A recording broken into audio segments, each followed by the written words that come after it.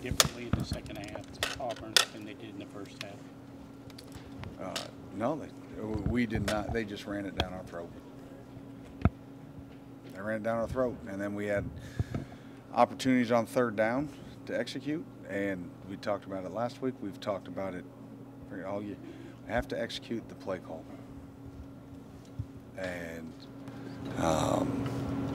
we got to go back to the drawing board, and see, okay, what can we execute? Because obviously we're not executing at a high enough level right now. How much do guys being beat up at this point of the season, how much does that have to do with it? Yeah.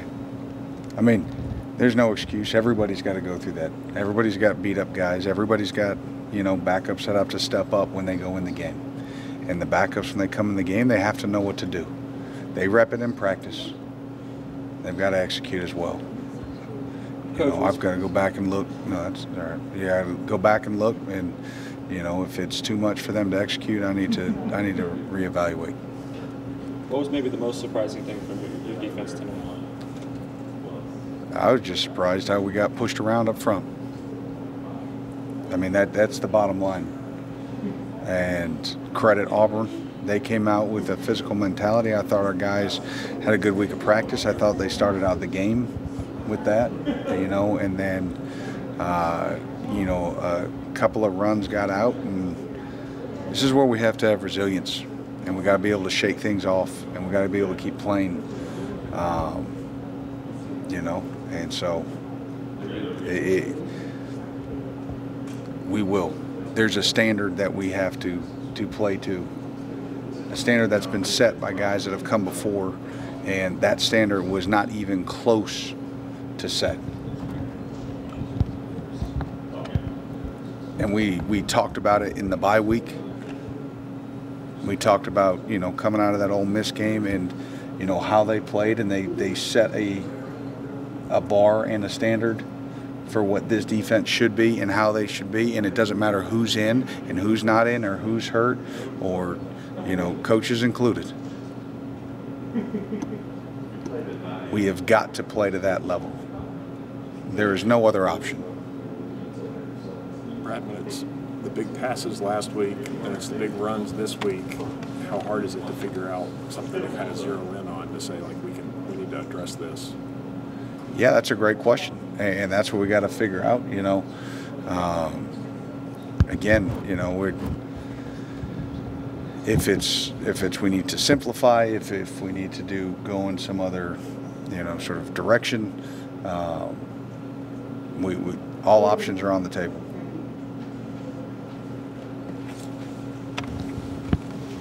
Thanks, Coach. Thank you. Thanks, Coach. Thanks. We had planned on giving Gavin the third drive of the game. Again, we just, I think the biggest thing is we've always thought his combination of size and speed and athleticism. Wanted to see if that was going to provide a spark for us. Again, we're at that point right now where we just, felt we needed to do something. I don't think it's anything to Brock's situation. Again, I think that guy's battled his butt off and given us everything he has, but we wanted to see what it looked like and decided to make the move. Bush, is Gavin showing more in practice? Because, we've heard all year that he's one of your best playmakers, and we just haven't seen it in game. So what is it that you guys are seeing that you want to see more out of that? Yeah, I just think it's a situation of the combination of size, speed. Again, with where our running back situation was today, again, if you ask me, is he one of the more explosive guys we have? I think the answer is yes. So, as we all know in the SEC, you don't have time to kind of figure it out. And again, we took that plan to try to get him in on that third drive. We ended up waiting a little bit, but it is what it is. Bush, you guys have struggled. Different from him once he got some extended run? I think so. It's just hard to, I think on that last drive, there was some explosiveness from him. Again, the consistency part is something obviously we got to go and look at the tape. But right now I think you're looking at explosives, you're looking at playmakers, and we felt he deserved to get a shot at it. Bush, you talked about that situation at running back today. Two young guys had some decent carries, but you guys never seemed to kind of push it there and try to establish the run? What went into that decision? Lack of confidence, experience? What was it? No, I just think, you got to make that decision if you feel like you can keep chipping away at them. And, as the play caller, just didn't feel that way. I just felt like it was behind the sticks and second and long a decent amount of time. I thought we knew they had a very talented front. Again, I think we said it before the week of their record didn't indicate the players they had on that front seven, and we felt we were going to have to take more shots down the field and try to score quicker than try to be able to wear them out. Mark said that all options are on the table. How many more different options do you have as an offense left in the day? I don't know. I think we're playing Malachi Wood at the tackle position. Cortland Ford's out there playing. We've probably seen the 4 or 5 different running backs. So I think for the most part, we're where we're at, and just gotta get going and keep again, one day at a time, getting better, and that's ultimately all we can do. Bush, you guys struggled to get Barryon involved tonight. It was 2 total yards on offense tonight there. What do you guys have to do that? Because you'll see big plays at times with him, like at Florida and other times, but it seems like there's games where you just can't seem to get him involved.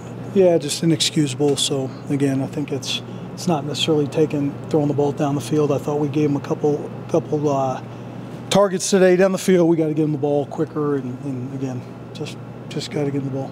Where do you feel like you're failing on those low red zone situations where you get it inside the 5 but can't punch it in? Yeah, the last drive I think was hard. I felt we should have scored on that first handoff right there, just on the 2-yard line, and so it's been one thing or another when we get down there within the 5 or in. I mean, even in the first one, I thought we had a pass completion there on the left side. So again, we got to evaluate where we're at, and right now punching it in from the 3 has not been as easy it's been in the past, and we got to put a better plan together. Bush, you have any sense for how the young running backs in Malachi would play? We're going to take a look at it again. It's a big physical front they went up against, just at all levels. I think you saw that with their front 7, as talented, in my opinion, as probably anybody we've gone up against. So been proud of Malachi. I know certainly last week I thought he battled extremely hard, being thrown into a tough situation. We'll evaluate the film today and go from there. Bush, how much does a hamstring as a play caller when you're down your 2 most experienced running backs? Yeah, I mean, it's part of the job, so every week you got to figure out who that is, who to target, who to get the ball to. Again, I just biggest thing today, kept getting behind the sticks, and 2nd and long situations, 3rd and long situations. It's probably not going to be a strength for any team, but for us right now, that's certainly something we got to avoid. Bush, you talk a lot about Gavin and his explosiveness on the ground. What's your level of confidence in what he can do in the passing game specifically? I think there's certain things he can be good at. I liked a couple of the balls he threw down the field, again, to give Barryon a chance. I think his accuracy down the field is certainly there. The game plan does change if he's out there and playing to his strengths, which is probably no different than any other quarterback. But, again, I think he knew what the situation was going to be, that he was going to play today, and we'll just have to evaluate it. Thanks, sir. Thank you. Very good.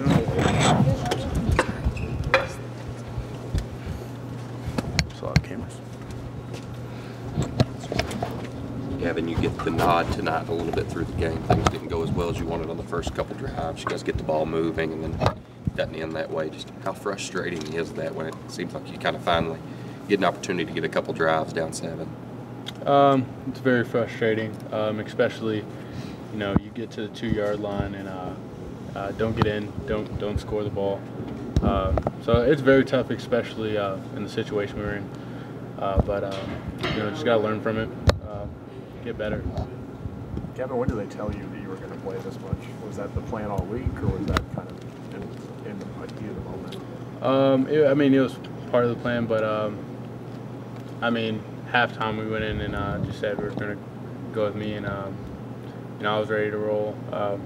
Brock, great guy, selfless, and he's for whatever's best for the team, and me as well, whether that's coming in, going. What do you think has been the issue in those red zone? It's 3 games in a row where you all have got it inside the 5 and not score. What's that happen? Tough to say right now. I'd say we just have to watch film after this and just really evaluate ourselves and see what we think we can fix. So. Gavin, what's the frustration level at this point, just in the locker room?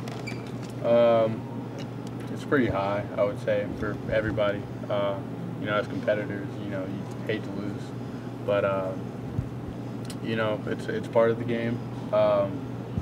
You know, all we know is, you know, how do we get better? So, you know, watch the film, come back Monday, and you know, really discuss what we can get better at. You know, see what we did wrong and be ready for next week. Kevin, from the outside, it feels like this is kind of spiraling out of control. Does it feel like that in the locker room, and how do you maybe prevent that?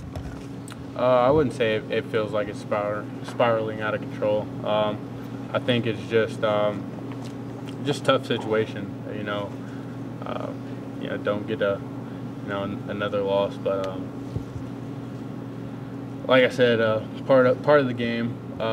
You know, get back to work, get better, and try to get a dub next Saturday. Gavin, how do you evaluate how you played today? I would say definitely some things I can do better. You know, operating and whatnot, but you know, just have to really go in the film again and really see. But yeah. Thank you, Gavin. Thank you. Thanks, Gavin.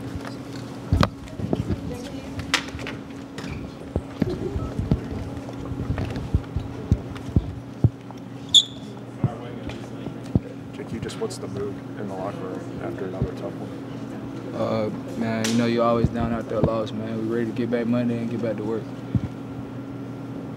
Jake, here's the defense. How frustrating is it to see another player run for almost 300 yards?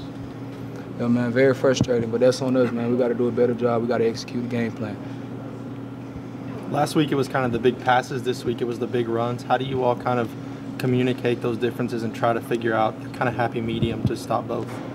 And we just got to do our job and execute, man. I feel like if everybody do their job, everybody do what Coach asks us to do, we'd be in a pretty good position. But we try to do your own things, and, you know, kind of things happen like that. You got that interception on defense.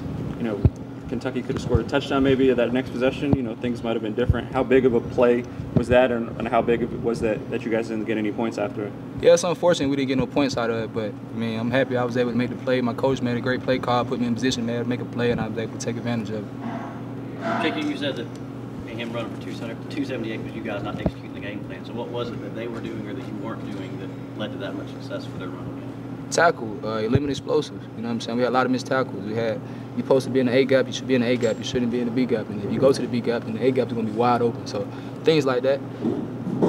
Just trusting your teammate, man. Gavin just said it doesn't feel like it's spiraling out of control, even though it might look that way outside. How do you all make sure in the locker room this doesn't get out of control? Man, look yourself in the mirror. Look yourself in the mirror. Find out what you can do better, because everybody can do something better. Don't just try to point fingers at the next guy. You know what I'm saying? Just stay in whole, man. Like, it is rowdy, it is, you know, not going our way, but if we all just continue to go to work and believe in each other, I believe positive things will come. Why do you think some of these defensive slip-ups are happening during these games so late in the season? I'm not sure. That's a good question. JJ's been such a leader for you guys on the defense. Does seeing him go down kind of impact you in that second half? Absolutely, man. It's super unfortunate. Not to say that you would rather another guy go down, but you definitely don't want to see JJ go down with things he do for this team, man. He's such a great leader. He's always there for us, man. So I hate that for him. I made sure I was able to go up there and share my love with him and let him know I'm here for him, praying for him. What does it say about him to not go down and cause that timeout to give them a chance to get that kickoff at the end of the half?